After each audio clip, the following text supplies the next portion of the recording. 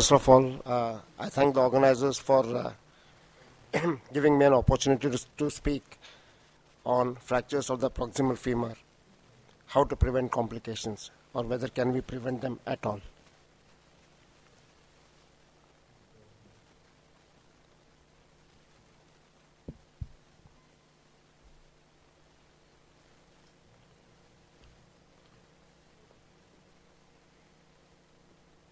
How to go forward?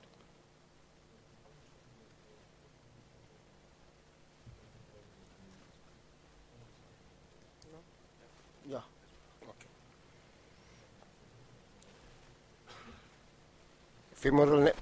Femoral neck fractures. I am confining myself to the transcervical neck fractures of the femur.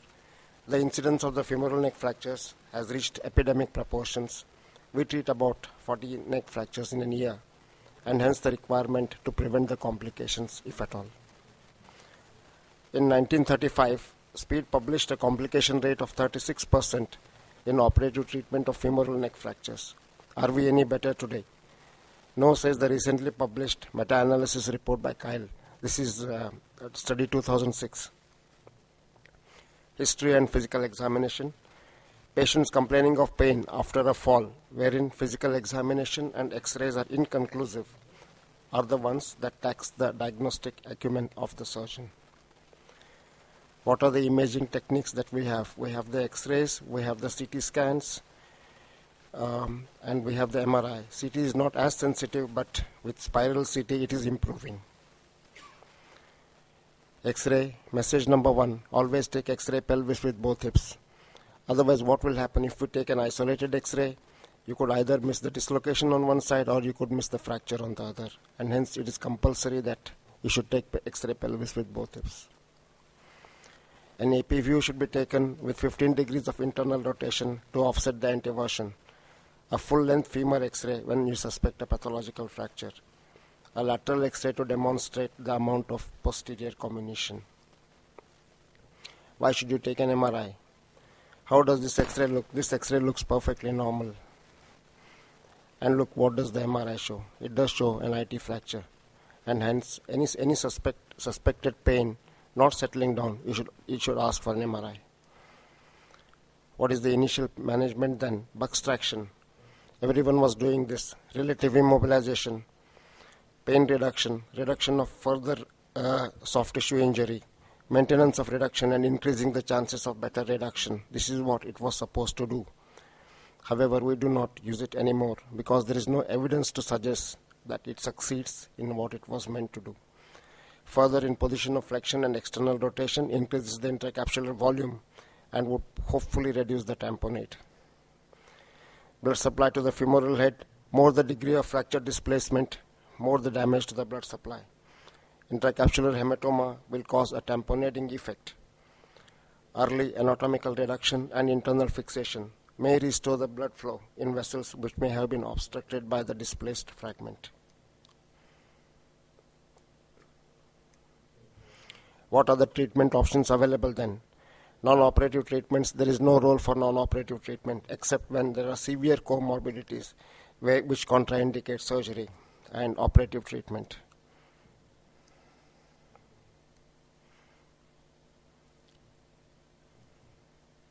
Surgical timing. Menninger published a report in 1985. The occurrence of AVN was 1.9% in patients operated within the first 6 hours compared to 19.3% in patients who were delayed. And even today, most centers in the world are not able to operate these fractures within the first 6 hours. On the contrary, there was another study published by Jain, that was in JBJS 2002. He also reported that 15 patients who were treated within the first 12 hours, none of them developed AVN. But there was another contrasting study by Upadhyay et al., JBJS 2004. He said that the incidence of AVN is not dependent on the time of surgery. Majority of them were fixed after 48 hours. So where is the truth then? If at all you have to err on the safer side of the patient, and often better to go by the first 2 studies rather than this study by Dr. Upadhyay.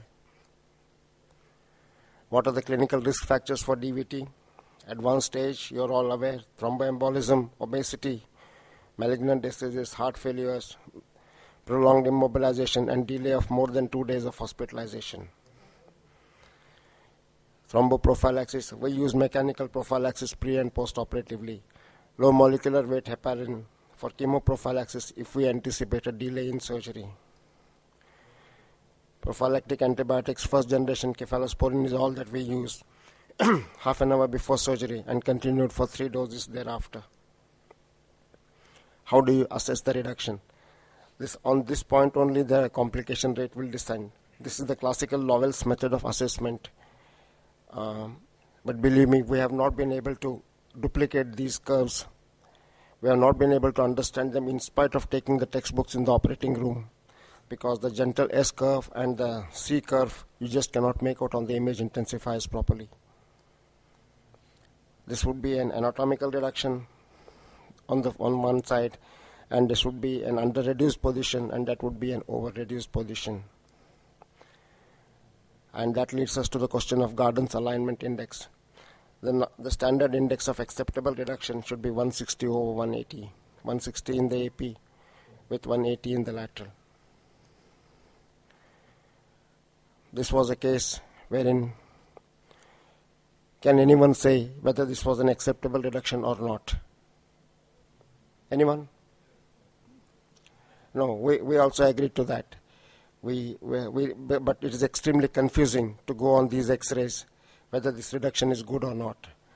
And in such circumstances, it is often better to take a portable X-ray and then decide. So our take-home message number 2 is that on an image intensifier, if you cannot make out, you take a portable X-ray.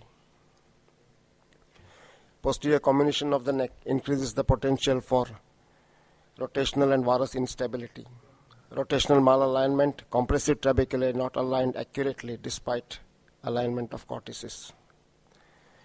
Independent observers have classified Gardner differently. Stable, Gardner 1 and Gardner 2. Unstable, Gardner 3 and Gardner 4. Which Gardner grade is this? Yes, anyone? This possibly is Gardner 4. Why do I say so? Because you can see the tip of the trochanter. Tip of the trochanter normally corresponds to the center of the head, and here it is completely displaced. Gardner 1 and Gardner 2 are fixed in situ. We often do a capsulotomy to relieve the tamponade. Gardner 3 and Gardner 4, we attempt reduction and internal fixation. This is an interesting study by Moore. He showed that when the fragments are not anatomically reduced, the actual bony contact at the fracture site is only half as much as it appears on the X-ray. And therefore, there is no such thing as acceptable reduction. We as orthopedic surgeons are fond of calling it acceptable. There is no such thing as acceptable reduction. Either you have the reduction or you have no reduction. Closed reduction. Our method is a combination of traction in extension and internal rotation. We do not do a lead butter technique as we feel it is very traumatic. We proceed with open reduction if closed reduction fails. Open reductions are often difficult. Do not take them lightly, because very often we are not experienced to do open reductions, and you better summon the help of someone, because the femoral head versions are difficult to judge on the table. What are the contraindications for open reduction then? Poor bone quality, pathological fractures, advanced hip joint diseases, advanced physiological age, and patients with limited life expectancy. How do you do then open reduction? Either a radiolucent table or a fracture table or a non-fracture table. I often use do the open reduction on a fracture table because it is difficult to fix them on the C-arm without a fracture table, and therefore I often use the fracture table. I use the Watson-Jones approach, and the head fragment should be brought to the neck and not the other way around. We follow the criterion laid by Kowal and Zuckerman. This is a wonderful criterion. This should be the take-home message. Good reduction and no comminution. Proceed with fixation. Acceptable reduction and significant comminution. You could add other surgical options like bone grafting, for example. unacceptable fracture reduction and minimal combination, then proceed with open reduction. I showed you the case last time. Unacceptable reduction and significant combination, replacement in the elderly. In an younger individual, still try an open reduction and try and fix it with 4 screws than 3, and try to get the head into valgus if possible. So these are the criterion laid down by Zuckerman, and these we think will come very handy in cases of doubt. Geometry of screw positions is often very important.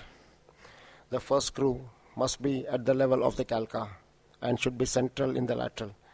The second one should be in the mid-neck and posterior. Third one should be in the mid-neck and anterior. It should be a parallel configuration.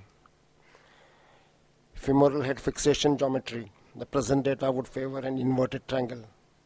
In rare cases, or I said cases as per the Zuckerman's criteria with significant combination, you can use 4 screws. This is how it should be. See the guide wire and see the position of the guide wire. 3 screws fixed here, good reduction. What are the preferred surgical technique? Distal pin is placed first at the level of the upper border of the lesser trochanter. Entry point must never be below the level of the lesser trochanter, and all guide wires must be put first. There is no question of fixing 1 screw then passing the second guide wire. Pass all the guide wires at one time and then try and fix them. I use a freehand technique despite having guides for diamond or triangle patterns, self-wrapping cannulated screws with reverse cutting flutes, and we drill only the outer cortex. Washers may or may not be required. Screw positions must be assessed fluoroscopically because the screw might have cut through into the head. The only thing is tighten the last inferior screw last. If you tighten the inferior screw first, there is a possibility that the proximal fragment might collapse a little bit into varus. So tighten the inferior screw last. Dynamic compression screws and parallel derotation screw, we only use it for basic cervical fractures, patients with neurological disorders, or sometimes non-unions. 2 minutes more. Complications of internal fixations: osteonecrosis, loss of fixations, poor screw fixation, absence of parallelism, poor bone quality, and screw threads at the fracture site. Bad results of nailing, results of bad nailing. Said Watson Jones, I would say bad results of screwing, results of bad screwing. You could say this. This was converted. This again was done percutaneously, but everything gone wrong, and this should be prevented. This was a screw that was passed when the hip was stiff. Because the hip couldn't break, the fracture broke. This was another patient that fell. This was the third one, wherein everything failed. Handle with care. These patients are osteoporotic. This patient underwent a gynecological surgery and they broke her hip when they came out. And this is osteonecrosis due to varus reduction in an young patient, non-union. Yeah, this is what the Rockwood and Green is proposing now, to fix the calcar fragment with a transverse screw. But I have not done this because I do not accept that there could be a parallel screw versus a cross screw acting together. What are the pearls then? Compression of the fracture, cortical support of the implants in an osteoporotic bone, angle of guide wire, pilot hole may be expanded slightly. Pitfalls: internal fixation in a patient to whom stable fracture cannot be achieved, accepting non-anatomical position. Dissection of the neck should not cross the superior aspect of the neck. Failure to diagnose the instability and unrecognized femoral head perforations. Indications for prosthetic replacements, you all know. This was the one that was operated, fixed bipolar, 2003. This was the X-ray. This is an Austin Moore pin that everyone was doing, and this landed up with a protrusio. This was another patient, young patient, who had a pathological tumor, operated, fixed with a bipolar. This was another patient. I just have to say this because the last size available was a 41 size, and this lady required a 39 size, and this was the reef prosthesis of the DPU. This we fixed. This is another X-ray that you would probably not see, wherein the entire head is rotated, and Of course, there is no way you can try to fix this. We did a TH at that point of time. This is a gray area. I leave you the stage thinking what to do for this area. This is the patient with a discharging sinus. This was his X-ray. Possible lesion in the proximal femoral metaphysis. This is how he broke, and he has come to us in the hospital ward. What to do, I do not know. Thank you very much for your kind attention. Floor is open for discussion.